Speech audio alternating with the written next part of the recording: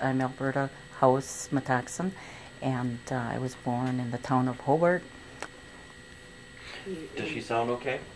Yeah, just, you're kind of soft-spoken. Is her arm covering the mic? No. I don't No. think so. Actually, I can raise that up about an inch too. You won't Let's be in do the that. shot. Yeah, let's do that. There you go. Okay. Do we need to start over? Or are we going? No. No, we're good. Okay. Anytime.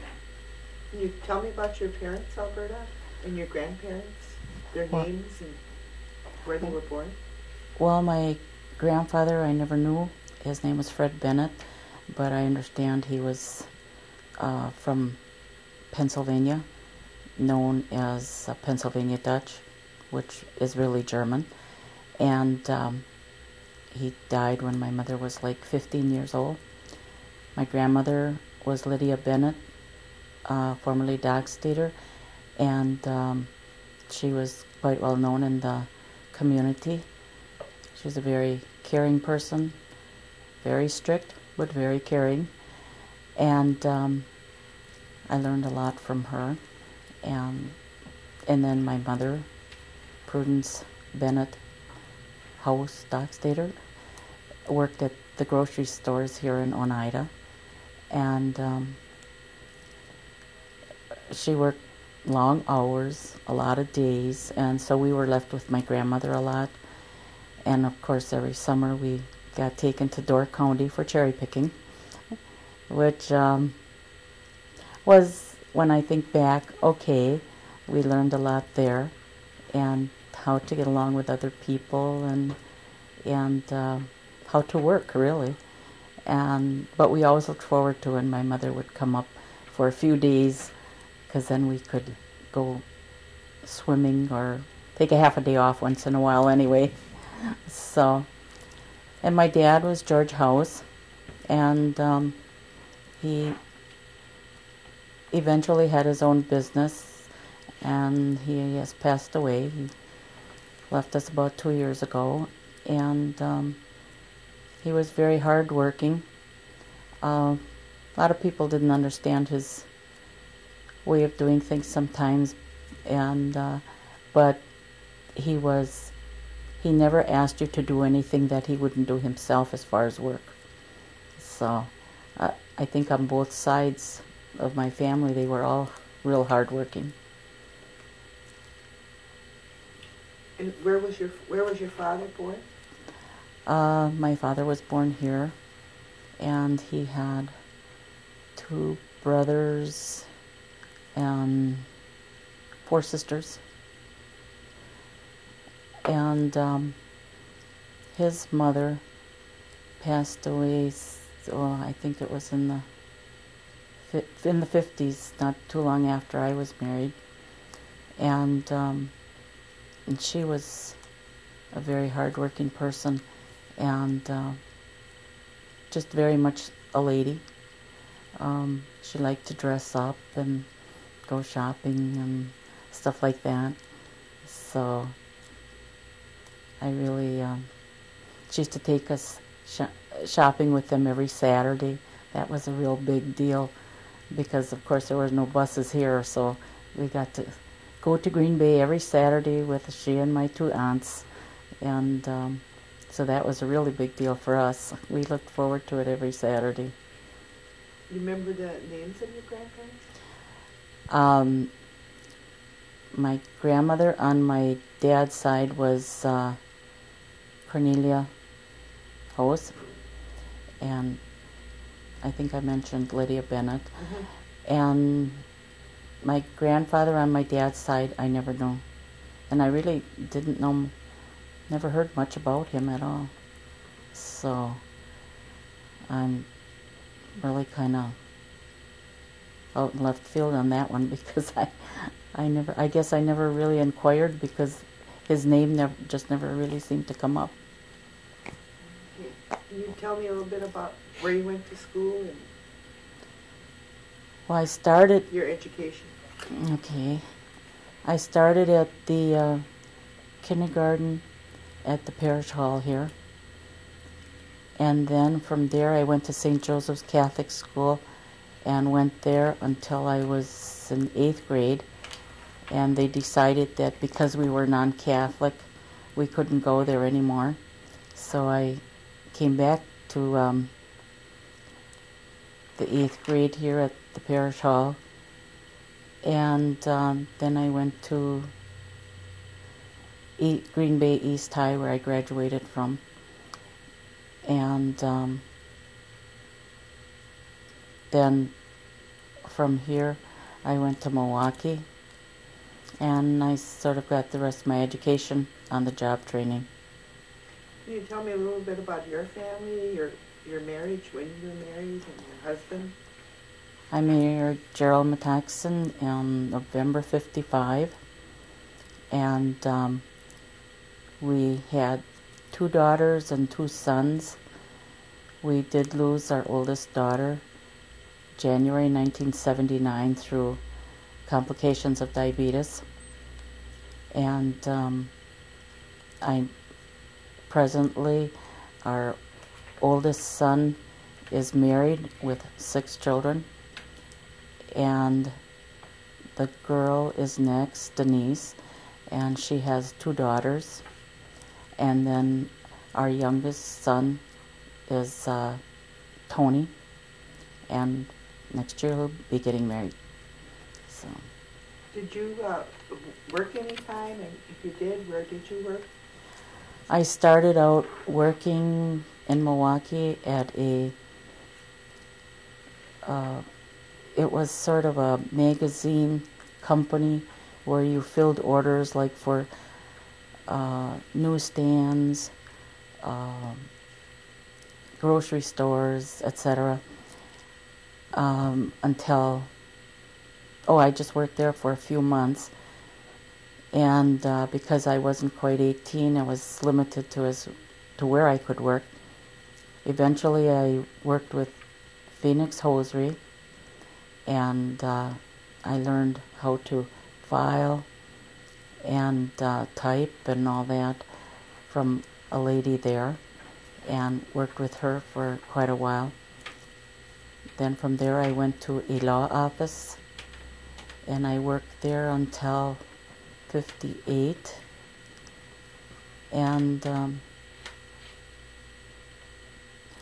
finally I ended up with working for the government, Treasury Department, IRS, and I just retired December 21 after 26 years with them.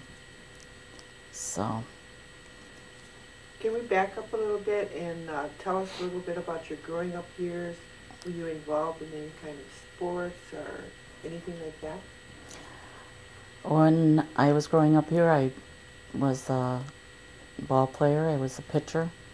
I played ball through the church here, and I played ball with Ruth, Alice Scanador, Ramona Zagaton, who is now a nun, and Noni Ninham, I believe.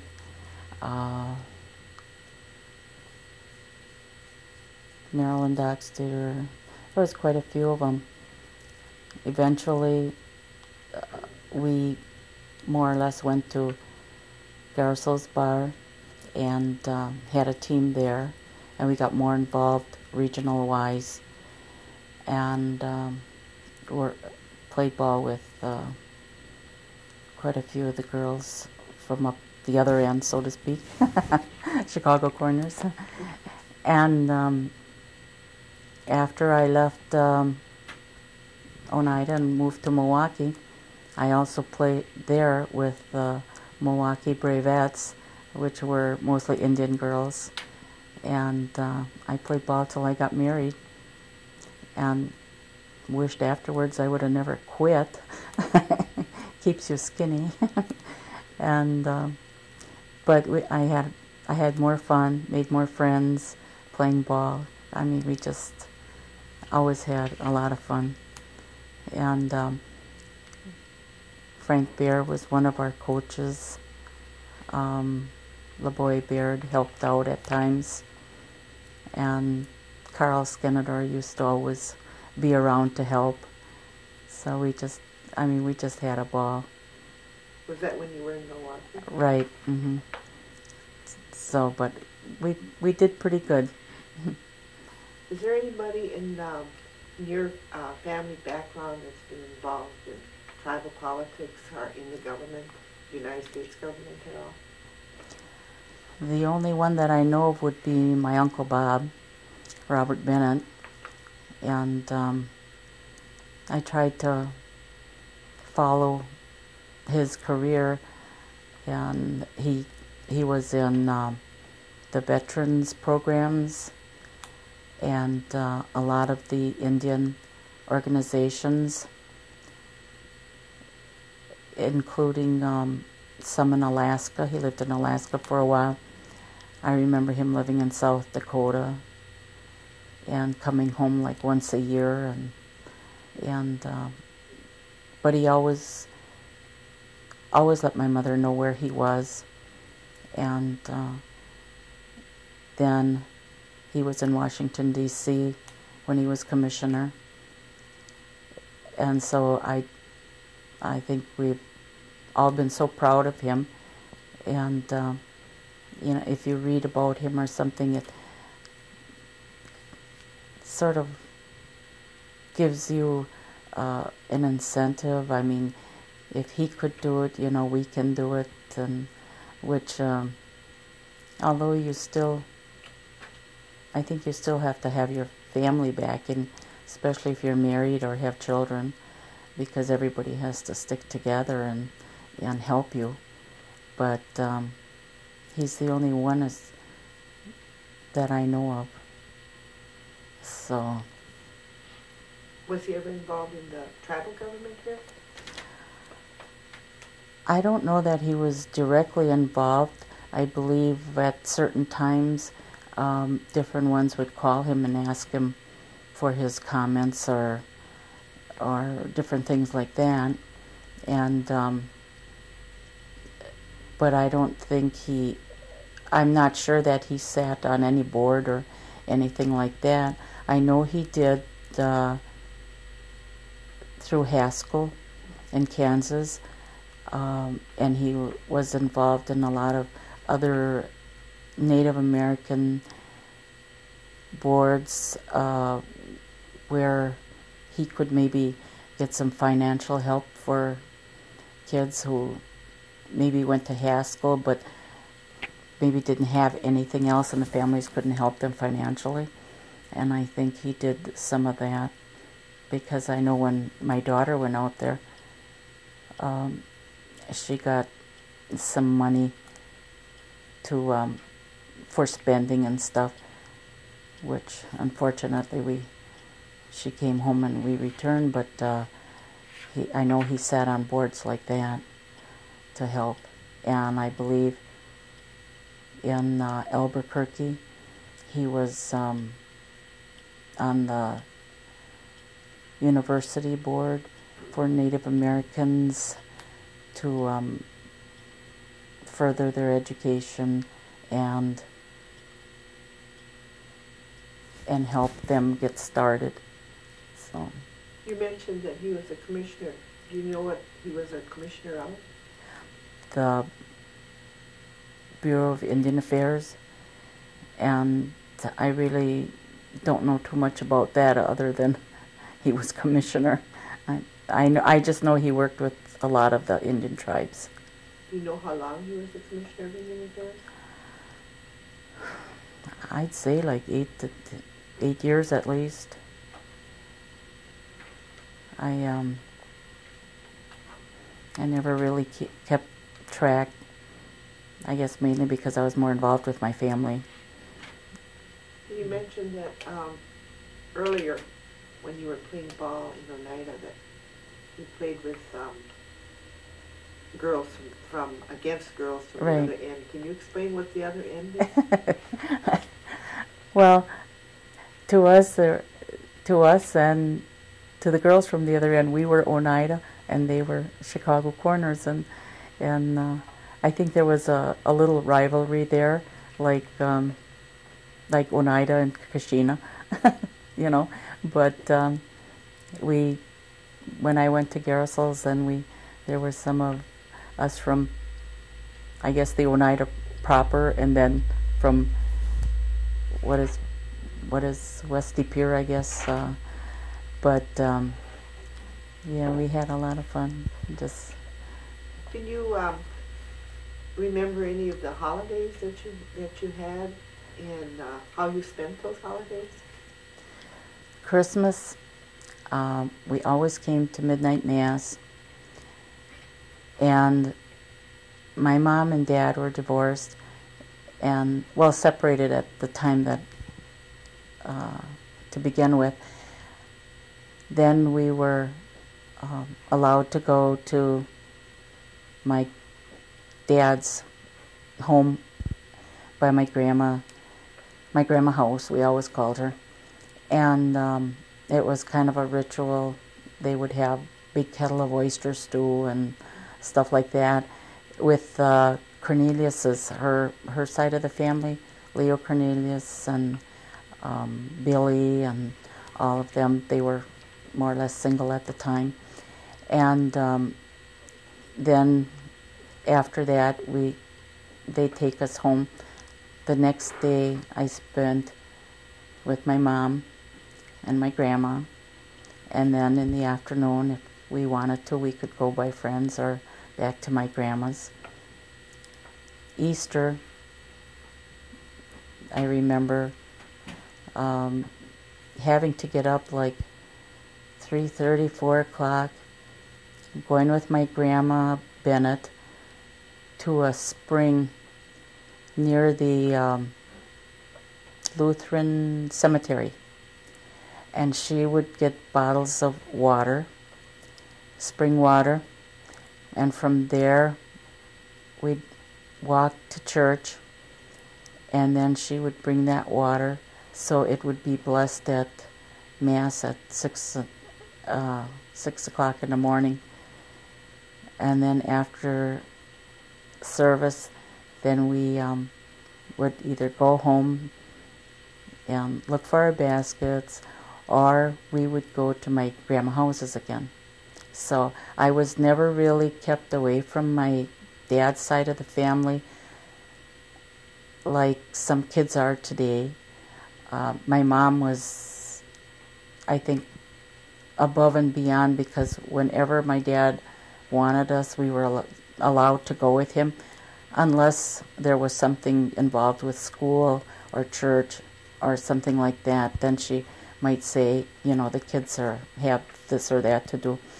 But we were always able to go see our dad at just about any given time, which I think would be a good lesson for a lot of young people today, because they, as far as I can see, a lot of them use the children as pawns.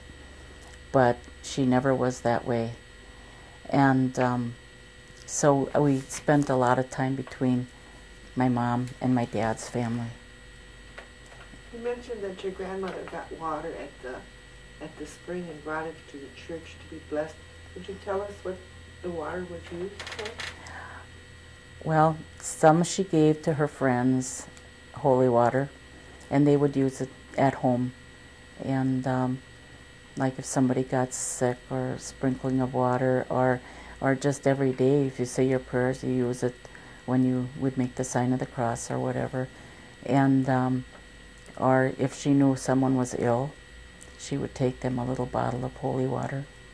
So, and always have it there in case our pastor would have to come say prayers for them or anything like that.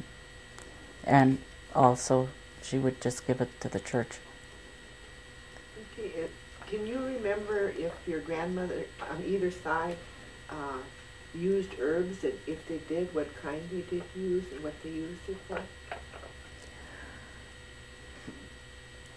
I don't know that my grandma House did, but my grandma Bennett used to chew on something when she'd get a sore throat.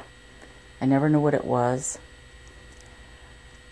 They also had an organization whereby they would meet periodically. I never learned what it was, and I don't know of anybody that does it today. But I remember we always had to buy peanuts in the shell. She'd always have those, and they always used some ashes from the stove. And what they did at these meetings, I don't know, but because she would never tell us. And as far as I know, it never carried on to any, the younger people. So if it was a healing service of sorts or what it was, I have no idea.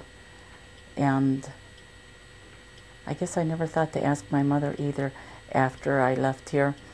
But we used to be upstairs, and sometimes, we'd try to look down through the register to see, and you'd hear them talking, but always in Indian, of course, and that. And then the next day, we were just glad because they didn't eat all the peanuts. But and she would never, I was told there was a name for this organization, but I never knew what it was. And it was mostly the elderly. I never remember seeing any younger person or even middle-aged person. It all seemed to be, at the time, my grandma's age, which would have been like in late 60s, she was in 60s, early 70s, so. Were the members of this organization all tribal members? Right, yes, they were all Indian, and they were couples, and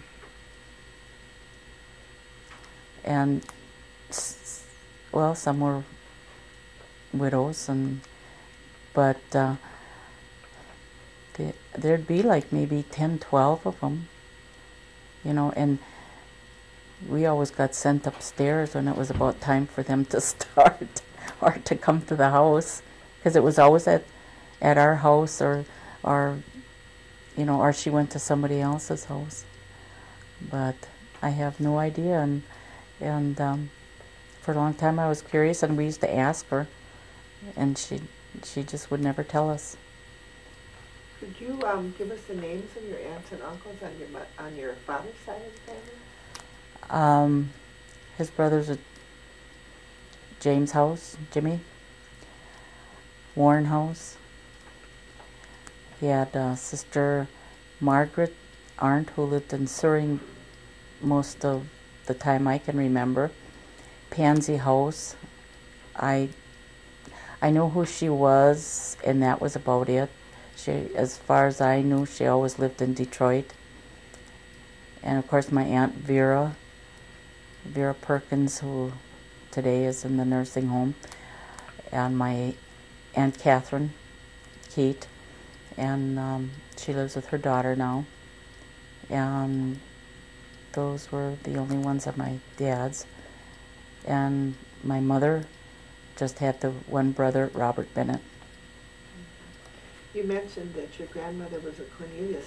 Do you know anything about her family? Not really. I knew she had a sister whose name was Jalos, and she lived way up north, I think around Three Lakes or someplace like that.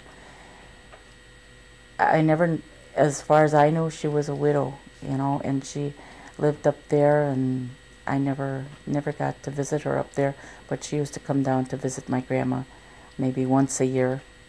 My Aunt Lavinia was another sister of hers, and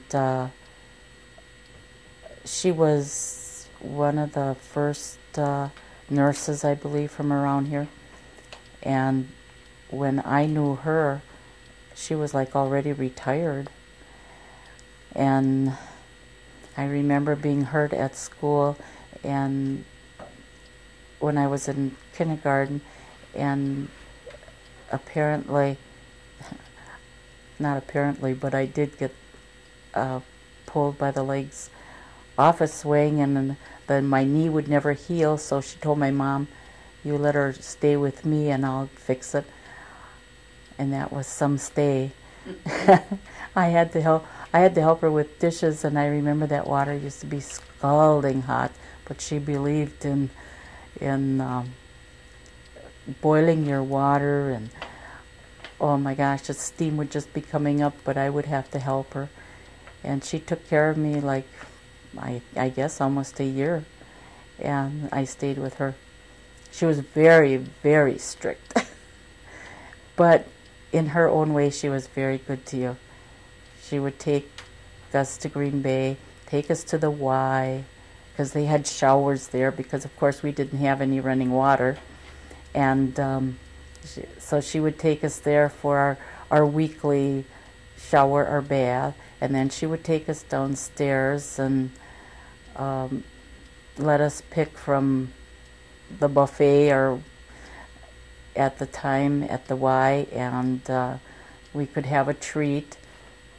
But she always kept you dressed nice, and she really took care of you, but in her own way.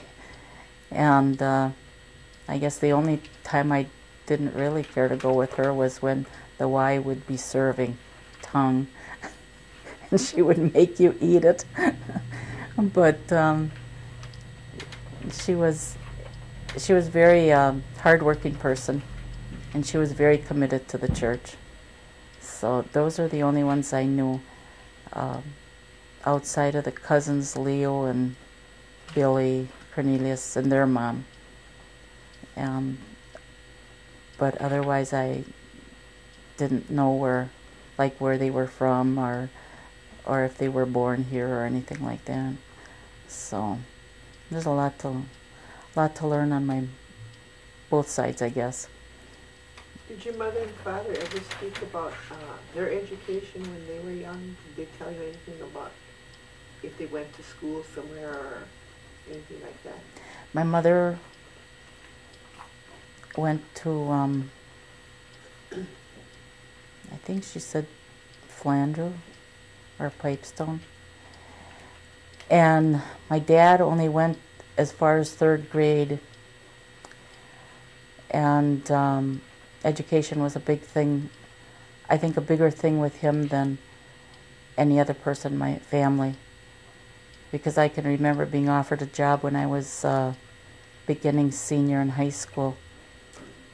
And it was good money because it was at one of the meat companies. And I asked my mom if I could quit and take this job. And she said, "Check with your dad. If he says it's okay, then you can. But I think you should get your diploma." So that weekend I went to my dad's to stay for the weekend. And after a day of just about doing everything else, I finally said, "Dad," and he said no. I didn't even get the question out of my mouth, and he said no. And I said, "I didn't even ask you yet." And he said, "Whatever it is, no." And so then I asked my mom, I said, "Did you call him and tell him?" She said, "No, I didn't." So whether or not she did, I don't know, but I've been very grateful that he did say no, because one of the girls I went to school with did quit, and she worked there, and I learned later that she had trouble with her hands and stuff like that from working in the cold all the time. So it was because of my dad that I kept on with getting my diploma, and I think where I ended up today. Eddie. Alberta, you didn't mention anything about speaking the Oneida language. Would you like to tell us a little bit about that? Well, I never learned the language. Basically, I guess because my grandma never really taught us, and And she used to always say, well, how can I talk about you if I teach you that?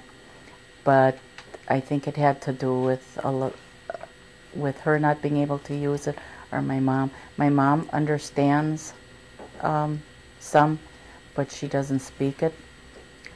I did learn some words, and I wouldn't know if I remembered them now, when I was working at Morgan's store, because Grandma Christian used to come in there, and she, of course, didn't speak English, and I would wait on her, and after a while you kind of get to know what she's asking for, and so I learned a few words there. My dad spoke the language, but of course I was never around him daily or anything like that to learn, and I believe his whole side of the family speaks the language, and but my mom and my grandma never spoke it to us. I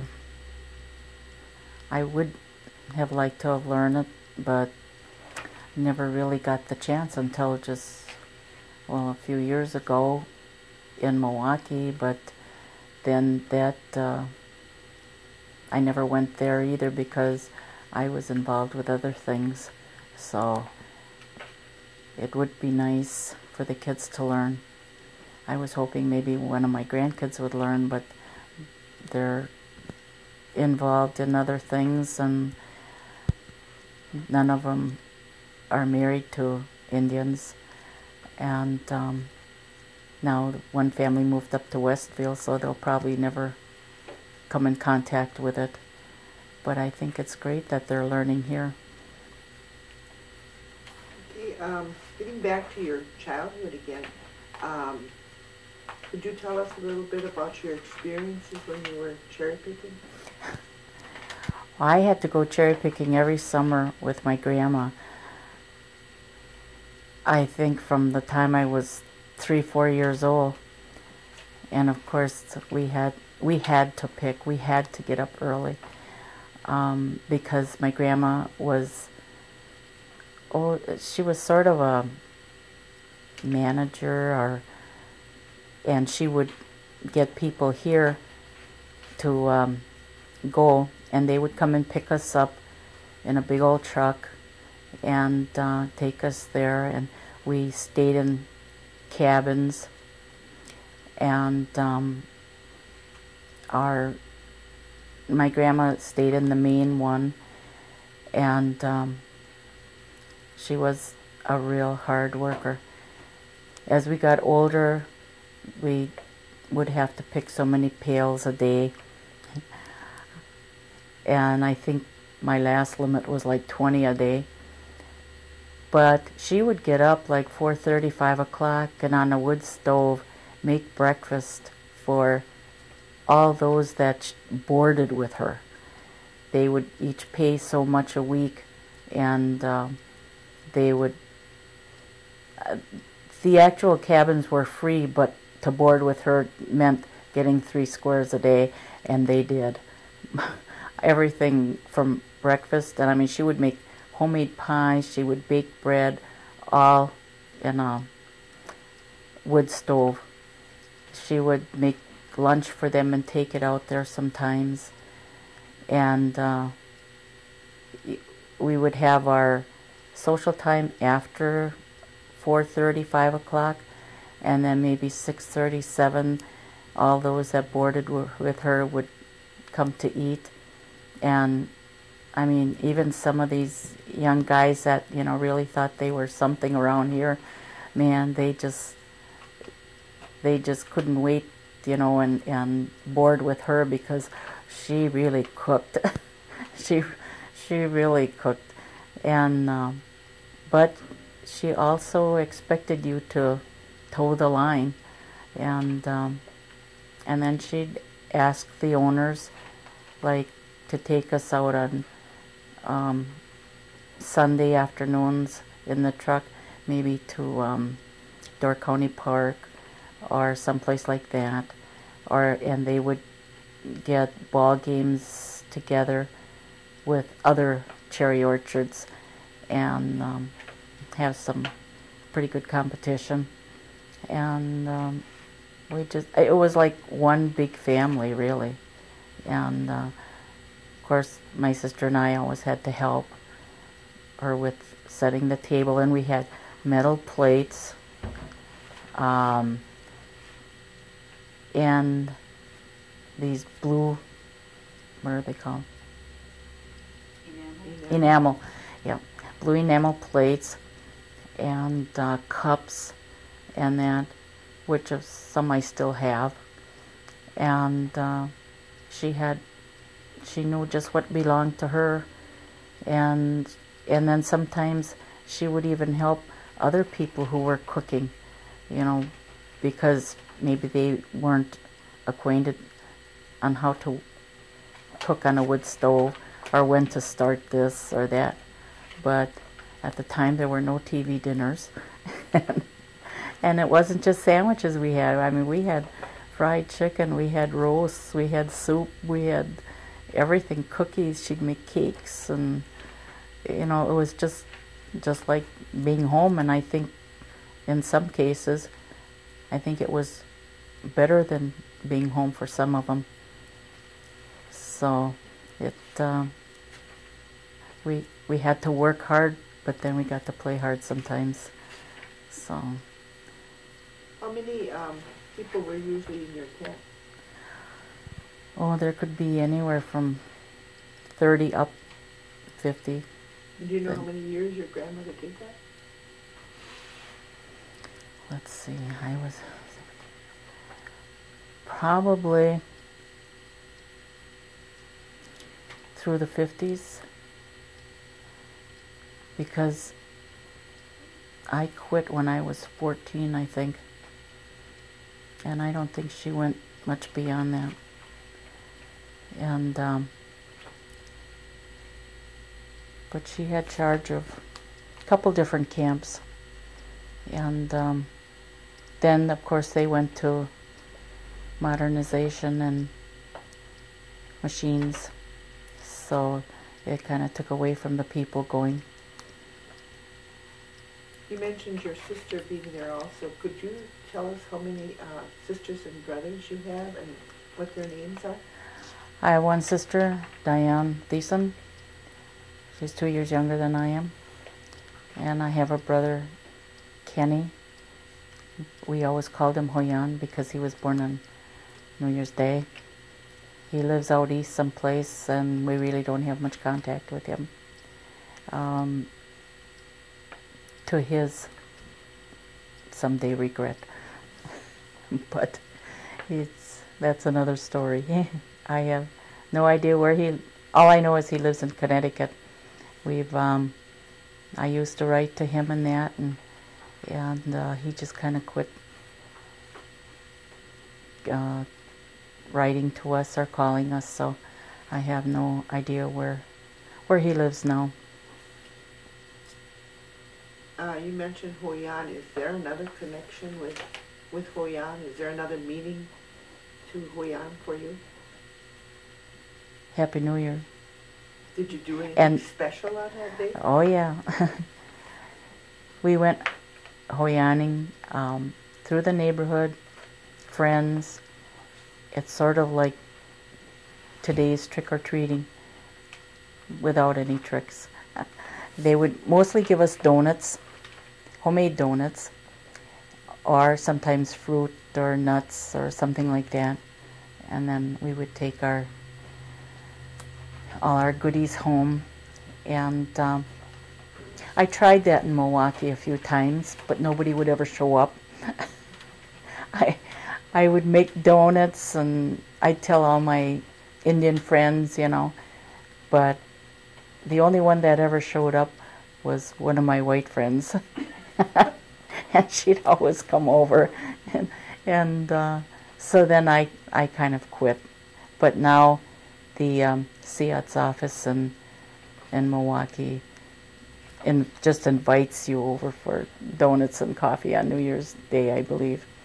But, to be able to go to somebody's house to do it, I thought I tried, but like I say, nobody ever came around, so. Did you go also to non-tribal homes as well when you were Hoyani? Not that I remember. I don't think I did. I think it was mostly family, and and friends on South Fork Avenue, and because, well, we were just allowed to go so far, and that was it. But basically, all our friends lived right around there anyway, so. You mentioned South Fork Avenue. Is that the name of a street? And did you live there at one time?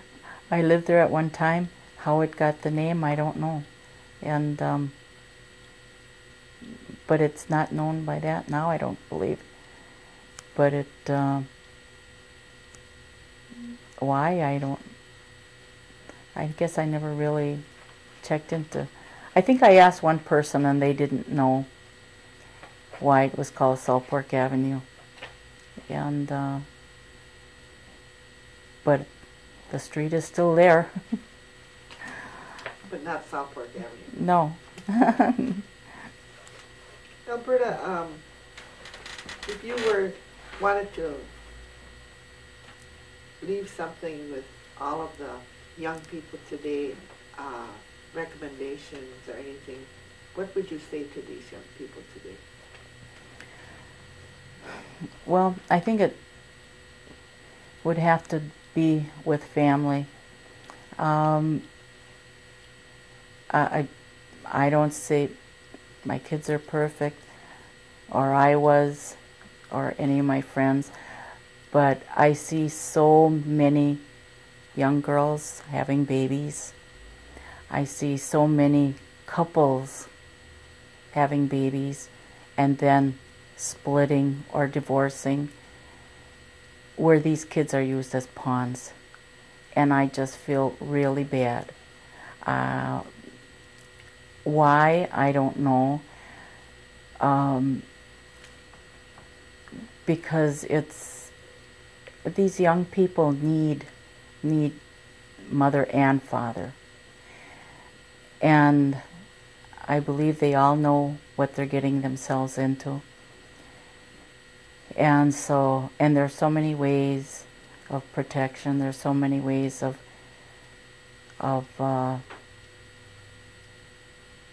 not getting pregnant and things like that. And to bring these kids in and just have them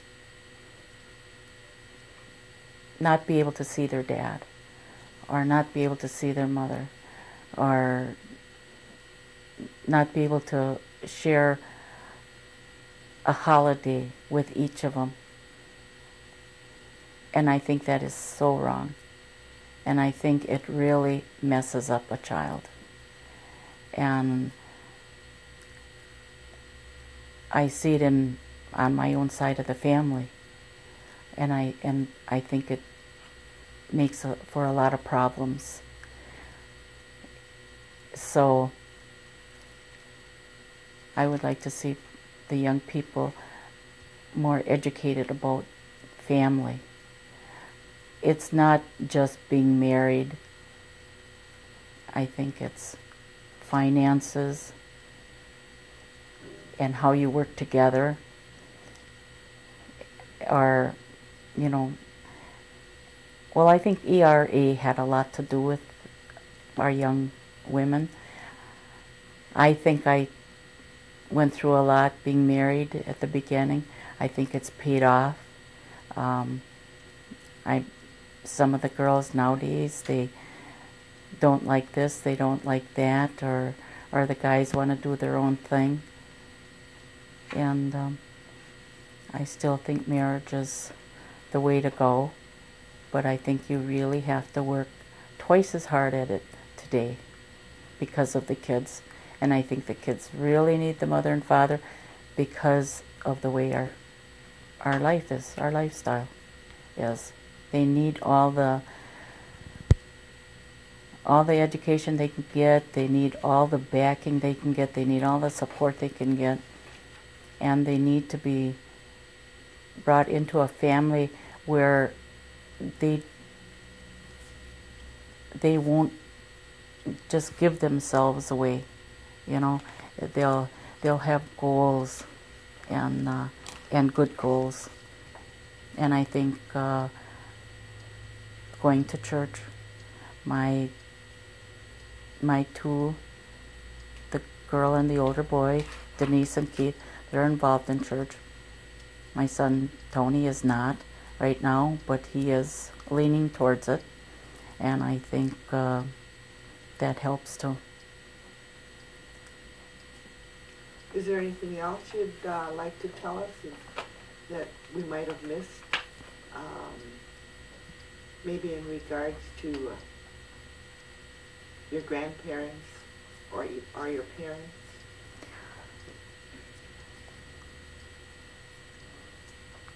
Well, I think as far as my grandparents, the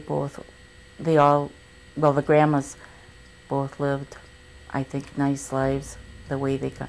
My grandma Bennett, she was always working for somebody else, always doing for somebody else.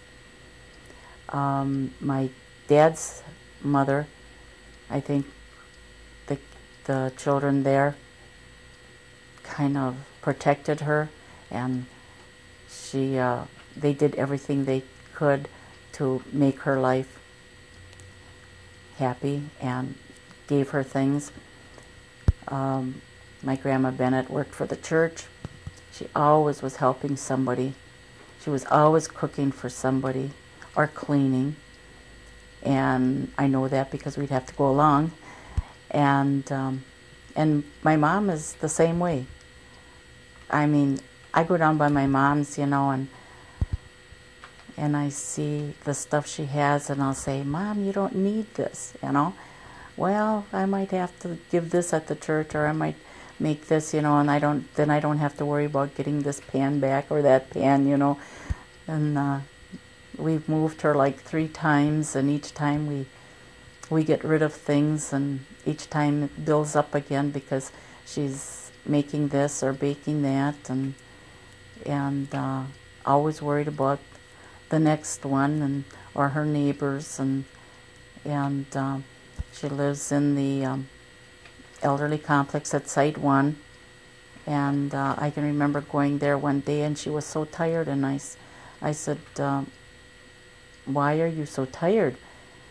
And she said, well, she had started to cut the grass on her hands and knees between the sidewalk and the building.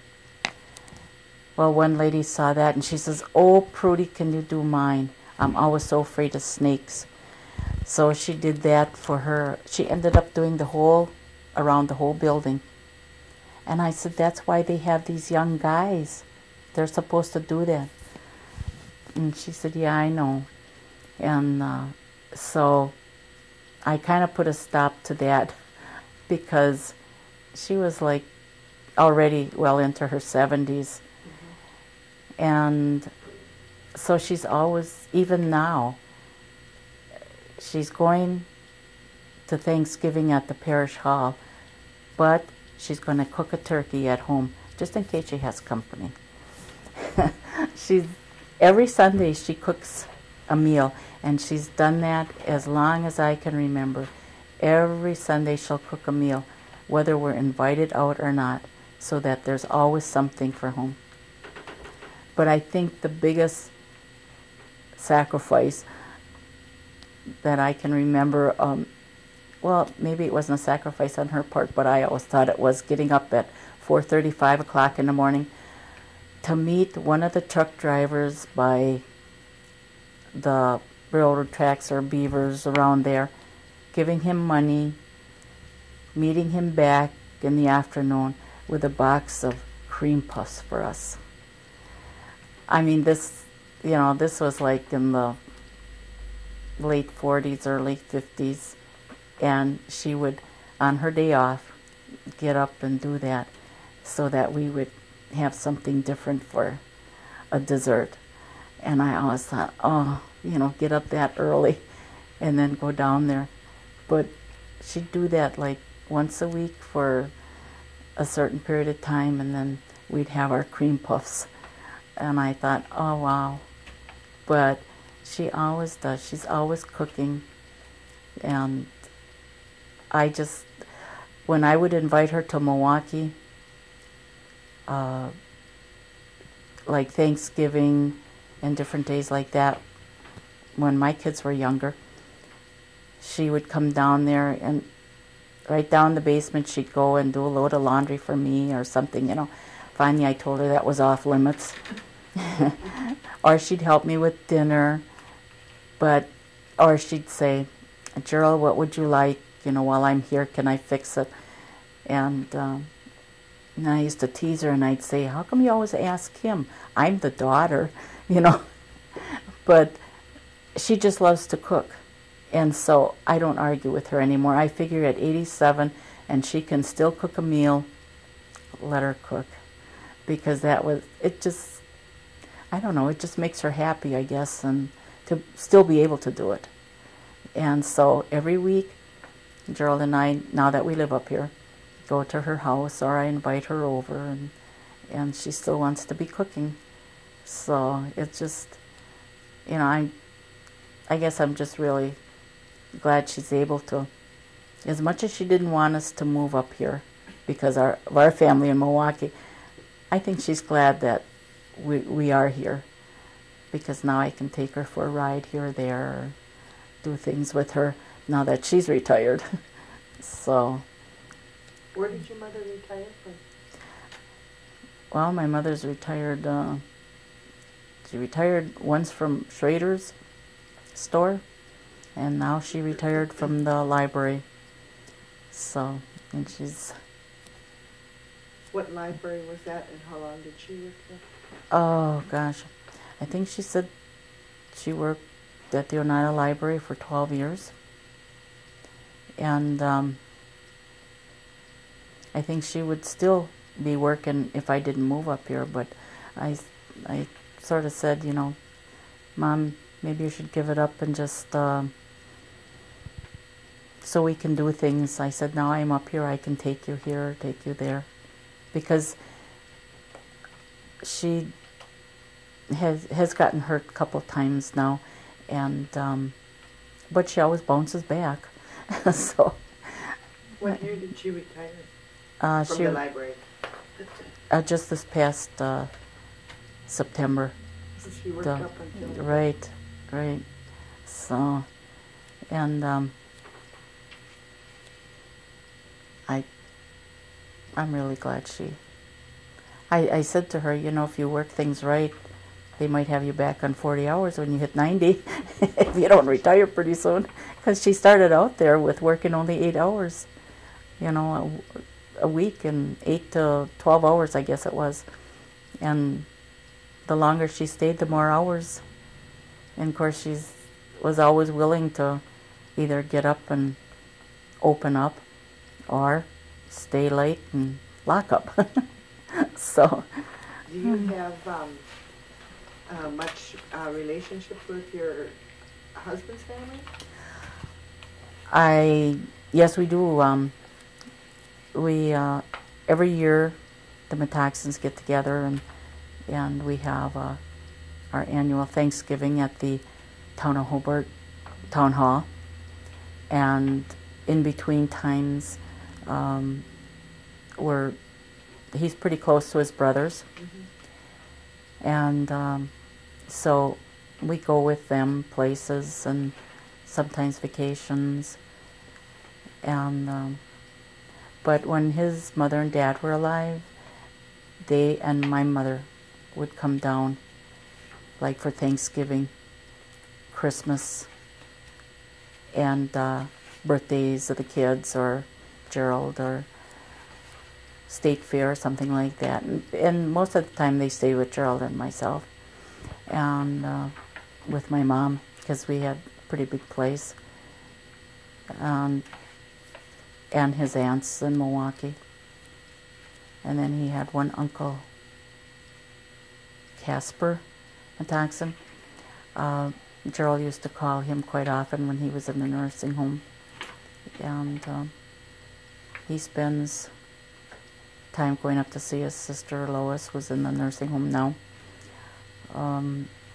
He lost one sister, and he was real close to her. But as far as his brother and sisters, we keep in contact pretty much. So. How many years did you live in Milwaukee? I moved there in June 1954. And you moved home when? March of this year. Of this year. Yeah. Is there anything else that you would like to let us know about your life? Well, nothing that's real exciting. I'm not that exciting a person, I don't think, but I do like to help people. In Milwaukee, we had a Indian elderly organization, Indian Council of the Elderly it was called, and we used to go for lunches there, and I would help them out with their white elephant sale, which they would have once a month. Gerald and we tried to help other people who maybe need stuff. We're not so much like joining groups, but we patronize a lot of them. The Indian Elderly, the United Indians of Milwaukee, we attend a lot of stuff there. If high school kids are having fundraisers, we donate a lot.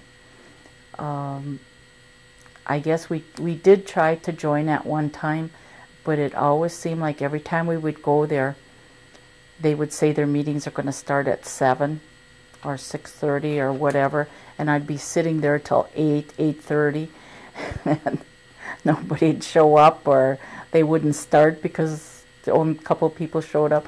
So I think it kind of took away from our, wanting to join things. Mm-hmm. So we just sort of, after that, just go to different fundraisers and doings that they have. But I was the chairperson of CIATS when it first began, but because of my not being able to get involved because of my working, I resigned. One of the people that also was on there was constantly coming up here and telling me I should do this, or this was going on, that was going on. I could not make it during the day because I had a job. So I thought, well, if that's the case, then somebody else can do it because they can come up here. I can't. And I can't give my time like that because I'm holding a job. Yeah, and I can't take off just whenever I want it, But it's, I did, the last 3 years I worked, they did sort of, I won't say cater, but they allowed me to take time off when I wanted to. I was going to retire 3 years ago, and they asked me to stay on so that because they couldn't train anybody, they couldn't hire anybody. And I said, well, I would stay provided I could take a vacation day or leave without pay for anything that was going on up here that I felt I needed to come home for. And so that was the agreement. So they were really good to me that way.